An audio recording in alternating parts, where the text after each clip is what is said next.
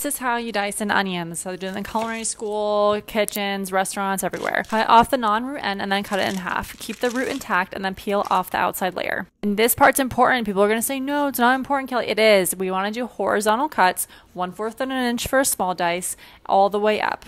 Don't cut through the root because we want to hold that together. Turn it to face you, and then we're going to do the same thing, just going down to the cutting board, vertical cuts.